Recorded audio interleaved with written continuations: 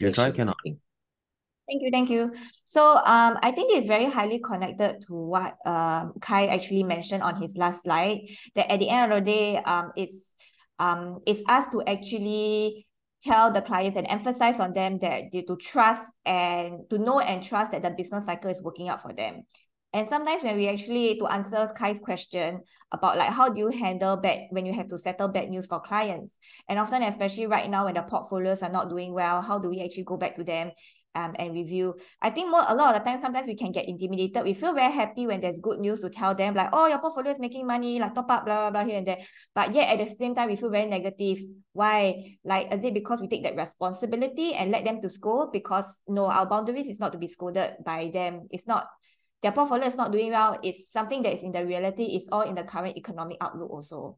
So when I don't really have clients who act out badly, but if I ever do, I think it's very important to have to re-emphasize again, like number one, everybody in the market is actually going through this together, so they are not the only one. And then secondly is also to re-emphasize to trust and their decision. Sometimes they get very shaken about their own portfolio, because that's what people do. That you saw the whole emotional bias, the market psychology, right? People get very affected when people get very high when there's a lot of money, but people get very low when there's very little money. Why? Because there's a lot of attachment to the money as well. So one thing that I would love to actually talk about today was about I don't know if any of y'all have experienced this, but this was my own personal experience. Sometimes, why do we always feel that if there is a lot of money, but sometimes we still feel like there's not enough? Right. Why sometimes when like clients like, hey, my portfolio is doing well, but hey, I still not enough, I still not enough. And when you handle this kind of clients, they are like a crocodile, they are like yu. It's like they have this never-ending thirst that for them nothing is enough. But yet, even when you tell them, you say that you saw your portfolio has improved by a lot, then like, hey, no, I want more, I want more. If you actually meet these are very demanding clients, and these are also clients they have lack mindset to begin with. So that's why whatever that they see, no matter how much what they see in their bank account, in their from whatever that they see around them, it's all not enough. Yeah. And sometimes when we want to handle such clients, it can be pretty challenging. But I think it's very important for us as advisors to not get sucked into their lack energy, because if we do right, we end up serving a client that is very difficult, and someone that is also very they will suck the life out of you, lor. So there's actually two types of schools when it comes to handling money. And why money at the end of the day is a very topic, is a topic that comes in with a lot of baggage, is because there is for some people, all of us, we have different backgrounds of how we grew up around money. For some of us, we actually grew up listening to our parents that they say money is never enough, 钱不够用, 钱不够用. So at the end of the day, like when we grow up, we also think that, hey, everywhere, like I need more, I need more, I need more. And then sometimes when you think about it, like, how come like I keep chasing after money, and even I keep saving and saving money, it's still not enough? So it actually goes back to that past when you were growing up, because when we are kids, we are a blank piece of paper. Whatever our parents tell us is what we grow up with.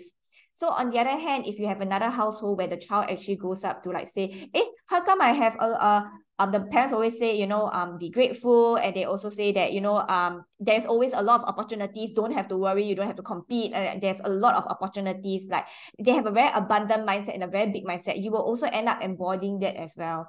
So a lot of the times, like for me, I also feel that, why do I always at one point in time in my life, I keep having to, I need to get this in order, I need to have this amount in order to feel good, I need to have this in order to feel good. And that's actually what very common everywhere around us as well. It's what we call attachment to money.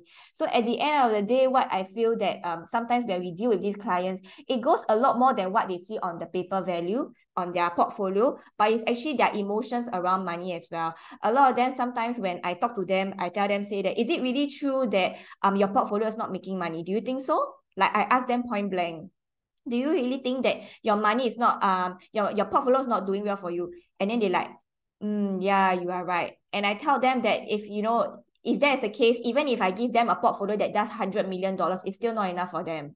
because what the problem is not with how much that they have in the bank account, how much is in the portfolio, but what their mindset is, which is clearly in the lack mindset. So people in lack mindset, as like what I mentioned previously, is in the survival mindset, is where everything is not enough, everything is scarce. Yeah. But on the other hand, the nice clients that we will love to deal with are the people who, when we go back to them and we review, hey, actually previously we talked about this, right? Your portfolio was like that. So right now it has improved by a lot.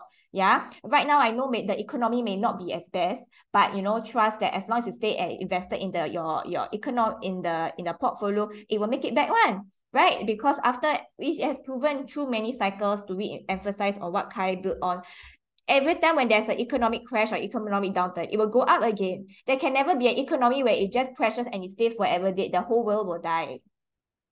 So when I actually explain that to them, they are like, oh yeah, you're right. So I say that right now, maybe the economy is not doing well. And it's a very known fact. It's not something that is in just in our AIA company or, the other companies A, B, or C, but it's in the whole general outlook. Like next year is going to be even worse. So my question to you is that, are we always going to be very triggered by, oh, my and always like eyeing and eyeballing like our portfolio, like drop, and then we feel very shaken? Right? Or at the end of the day, we look at it, we say that like what Hui Xiang said, right?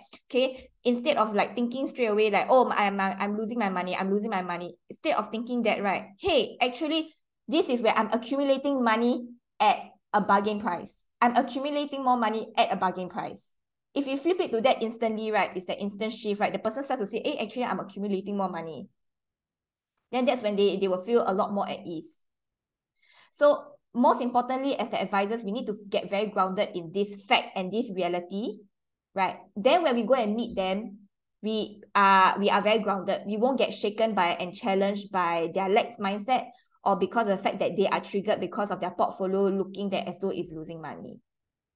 So that's just one thing that actually just came up a lot when Kai was talking about the business cycle.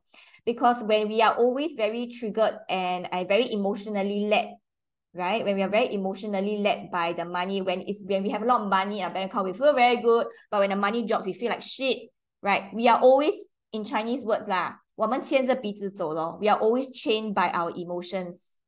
So this actually brings me to one of the topic that I also, can I share? Yeah. Right. So there is this thing called the emotional scale, and it's a proper like psychology, review share. Okay, yeah. So on a scale like of 1 to 22, like 22 is like the bottom, it's like the worst kind of feeling. Okay, if people always constantly worry, like especially when we sell insurance and we come from a place that we worry about our next sale and we go to our client being worried, or when we sell our ILP feeling doubtful, right? People will not buy one. But however, when we go there, like, hey, wow, actually, right, the economy right now may not be as best. However, it's a very good time to actually buy it at a low price, because you will see that whatever we've mentioned on, it will go up. And you see actually in 2021 versus 2008, and you see what actually you actually 2 to 3 times the price. Right. So when you actually come from that space of like of course, expectations also comes with time. We have to emphasize that how when you sell the ILP at the beginning, when you sell them with the very clear expectations that they have to wait, they will not come hounding at your door when the prices drop, because they know that was the expectation that you set out with. This is what I'm very clear with all of my clients, that when I sell them any for ILP, I say that you have to wait. You have to wait. If you cannot wait, don't buy this. If you cannot wait, don't buy this. Go and gamble or something instead. Go and take other alternatives. Just don't buy anything from me if you're not willing to wait. So that is one thing I feel that when to do the selling, we have to be very clear on that, to set the expectations and the ground. And then when we go back to the review, we have to also be very grounded in and don't go there like, hey, later they challenge me, because later when they challenge you, your challenge, right, that's when they also like, hey, this advisor is not able to help me to stay grounded on. Sometimes when people buy from us, they also want that groundedness for us to hold on to, that, hey, your portfolio is doing well. Your portfolio is actually, if you just hang on a little bit more, you'll be able to make some money out of it. All you have to do is be patient, right? be patient and be willing to wait and stay invested. Anything that we do invest, including when we invest in ourselves, is all for the long-term one. It's not to say that I sign up for a course today, tomorrow can make money. It's never the case. But can I make money next year with my new idea? Yes, I can. You know, can I actually change the way I talk and change my belief system because of my new course, and I go back in and then I can make money much easier? Yes, I can. That is the intangible way, and that's the long-term benefit.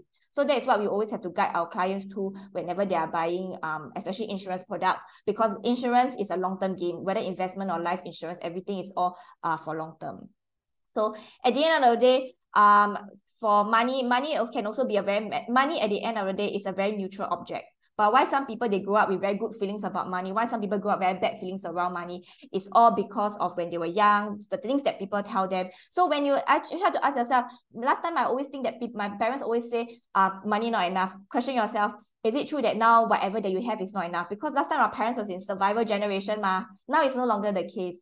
So whatever that they say, sometimes, right, we have to be very consciously aware, and if we can drop that idea, drop these subconscious thoughts that were actually running in our mind, we actually realize that, whatever that past time people say, I don't have to apply it into my life right now. And then that's when things will start to change from there. And you will start to release all these emotions and unnecessary baggage around money, around anxiety around money as well. And that's when all the hustling and all that will finally stop. So I think for me, my sharing will stop here. But this is what I would love to share with everybody today. Thank you.